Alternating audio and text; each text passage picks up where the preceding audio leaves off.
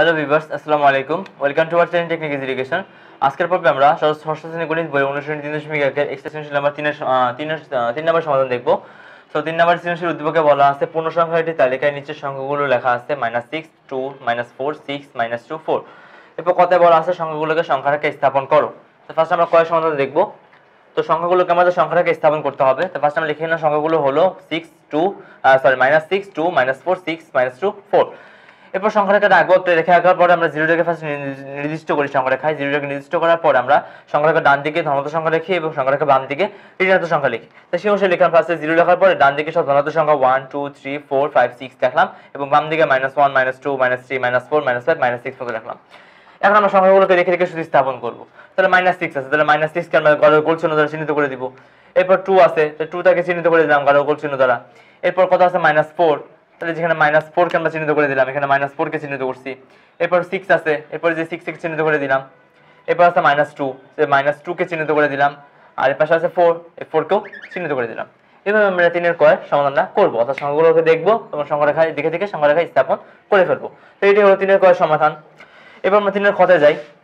3 এর খতে কি বলা আছে, সংখ্যা রেখায় অবস্থান দেখে সংখ্যাগুলোকে ঊর্ধ্বক্রম ও অধক্রম আকারে সাজাও।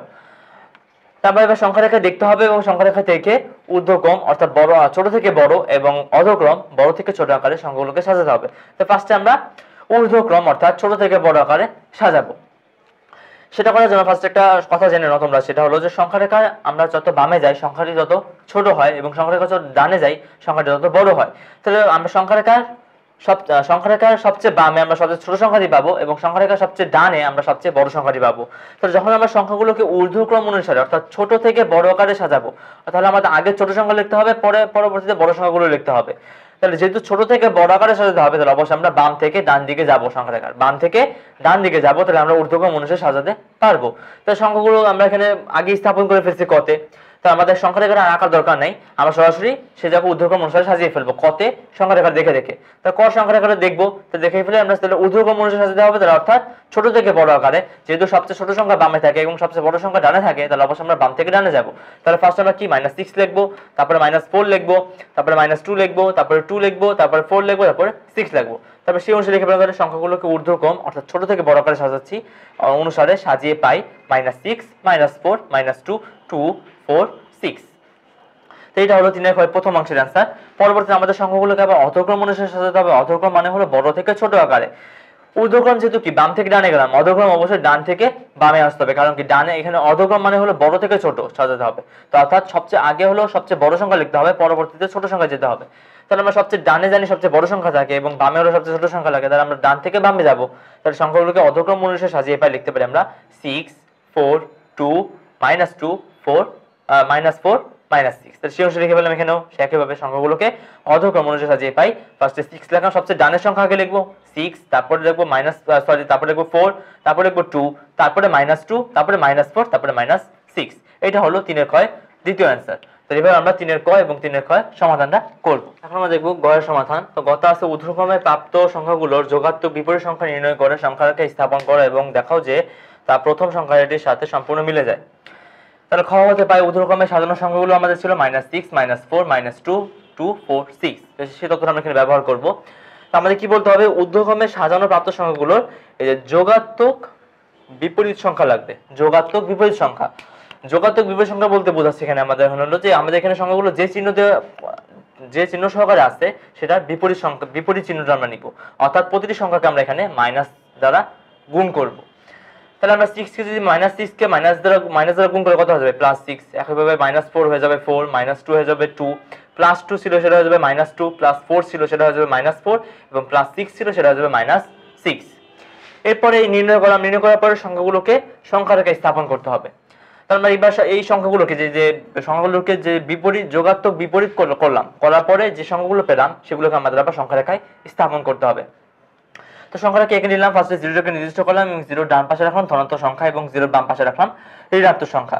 তাহলে 0 ডান পাশে লিখে ফেললাম হলো 1, 2, 3, 4, 5, 6 এবং 0 বাম পাশে -1, -2, -3, -4, -5, -6। তখন সংখ্যাগুলোকে আমরা নির্দিষ্ট করব। তাহলে সংখ্যাগুলো এখানে ফার্স্ট আছে 6, তাহলে 6টাকে এখানে নির্দিষ্ট গোল চিহ্ন দ্বারা নির্দিষ্ট করে দিলাম।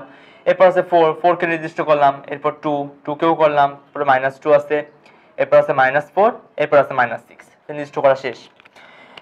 এখন আমরা কতে একটা সংখ্যা রেখা আঁকছিলাম না, কতে আমাদের কি সংখ্যা রেখায় তো যাওয়া হয়েছিল কতেও, তো কতে আমরা একটা সংখ্যা রেখা আঁকছিলাম, ওই ক সংখ্যা রেখা আর এই সংখ্যাটা তুমি যখন খেয়াল করো, ভিডিওটা তোমরা ব্যাকওয়ার্ড করলে দেখতে পারবা ক সংখ্যা রেখাটা খেয়াল করলে, এবং কর যে সংখ্যা রেখাটা আছে এবং এই যে আমরা যে নতুন সংখ্যা রেখা রাখলাম, দুইটা কিন্তু একই রকম দেখতে, দুইটা একই রকম দেখতে। যদিও সংখ্যাগুলোকে আমরা এখানে মাইনাস দ্বারা গুণ করছি, কিন্তু কি সংখ্যাগুলো কিন্তু এখানে যে সংখ্যাগুলো ছিল এখানে সেই সংখ্যাগুলোই আছে।